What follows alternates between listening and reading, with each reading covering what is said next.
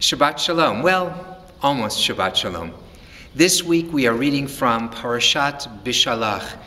This Shabbat is known as Shabbat Shirah because in the Torah portion Bishalach we read the Song at the Sea.